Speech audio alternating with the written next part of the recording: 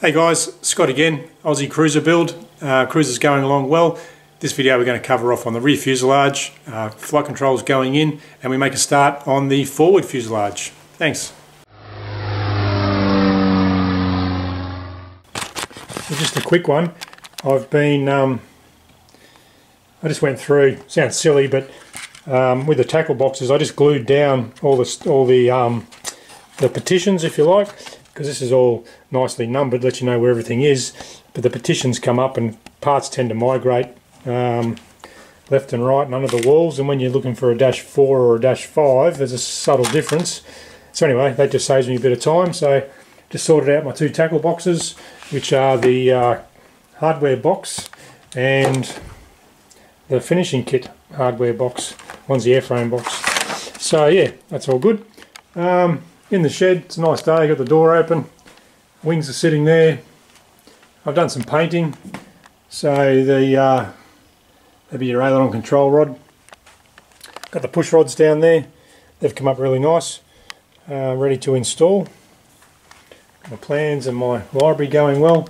A few parts hanging up here, the seat pan brackets, I think they are, and some next parts over here. This is the channel that goes over the banana slot for the flaperon control, and just working my way out of the fuselage, building the baggage compartment. So with the baggage compartment, I've put in this mixer arm, I think it's called, and the flat motor's in with this bracket. It's gone in nicely, and temporary done up at the moment. The adjustment will be there. I've got this secured and split pinned at this end so it can slightly rotate. I think you're only talking a matter of degrees. So I've rigged that up, temporary rigged up at the moment, so from the horizontal it goes up, call it 10 or 15 degrees, and it goes down 10 or 15 degrees. I mucked around with these little parts quite a bit, 2 or 3 goes just to get that right. In the end I put on the whole assembly to get it nice and square in there. Also with these the bearing support brackets, on the back it sits on a vertical L angle. There's a little, I'll notice on other people's aircraft as well, if you sort of get everything centered over the holes and leave it as is, it sort of pulls in and it'll crinkle the L angle. Not a biggie, so I took it back out about 3 or 4 times and took about a 1/16 of an inch off the back of the bearing support bracket, and beveled the edge as well just to match the curve of the L angle in behind this vertical L angle. You can see running up there. So it sits nice and flush now, just all the little things. Also on here, the Teflon, so I got these on last night. This is the bell crank. Obviously the main drive will come in here and out to your ailerons or flaperons, and the Teflon, they are square blocks, but I rounded them off just to make it look nice, so got both of those in and working nicely. And yeah, so working my way out now. Now I slowly build the centre console and the rear baggage compartment as I work my way out. One thing I did notice, I guess, the access for the hell hole, didn't realise, but the baggage wall there is almost in the centre of that hole. I sort of envisaged standing up in that hole, but I think you have to climb in and lean towards the back, or just have your head in to work at the front there. But anyway, it's all looking good, going well. I've riveted the top skin apart from the rear baggage wall, and obviously some work to go. Work at the rear of the fuselage. So next step, I put in some control rods. One other thing I had, I guess these were a consideration. These pieces here, which covers your flaperon control rod with a little L angle on the bottom, sits in there nicely, and it'll join up when the fuselage, when that horizontal comes through, horizontal L angle. What I did notice just at the top, one of those rivets actually sits right where this wants to sit, so you either tuck it in tight behind or stretch it out over the rivet.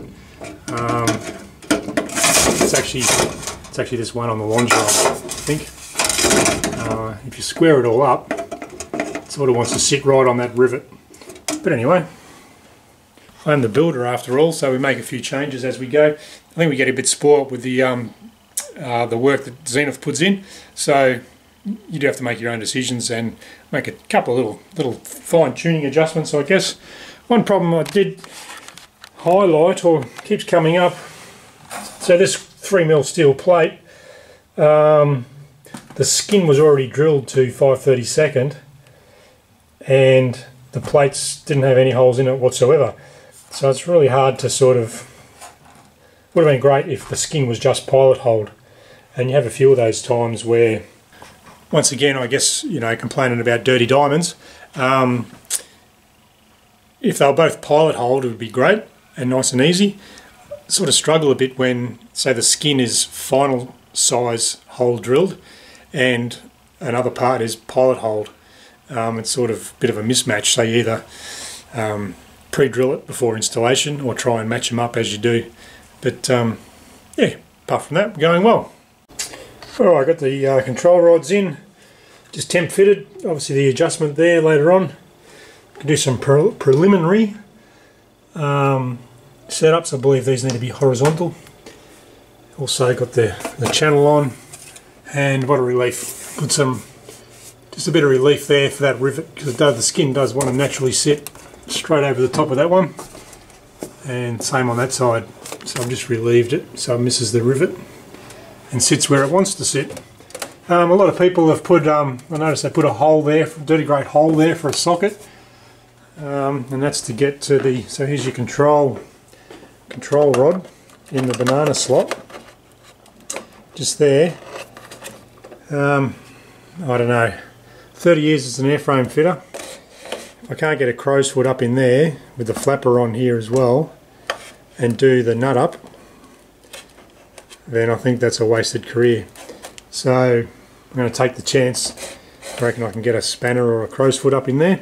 As far as inspection goes, here's a torch and mirror, and that prevents or stops me having to have a big access hole in the side there. It might catch me out, but we'll see how we go. Progressing along. Okay, progress is progress. Not too many clecos left in the skin, just the gusset there where I joined the fuselage. Got the controls in, all riveted, down to the, just going to work on the tail assembly. These are the mounts for the stab. And up the front, just finished up on the baggage compartment, or finished up for now. Most of it's in, top, obviously the top panels covers off for now, and I've got a bit of an idea, got a bit of a plan for over in that corner, flux capacitor or something going in there. But the baggage compartment is done. Time to move on to the next component. Once I'll just finish up on the just work down the back here, probably close up one side, leave one side open, get these mounted for the tail, and the you can see where the fin post goes, and this will go on the bottom on the outside with a tie down point in the middle there. But moving along well. Shh! Got the rear fuselage all put to bed. So there we go. Bit of a garage mix around, rear fuselage. Shifted it down there with the wings, everything covered up, and making a start on the last component, probably the major component, forward fuselage, and just clecoing together, getting my head around how this all fits together. Forward fuselage. Alright guys, thanks for that, thanks for watching. Basically completed the rear fuselage and going to make a start now on the forward fuselage, which should be good. So keep watching and we'll get there eventually, but it's going well and having a lot of fun. Thank you.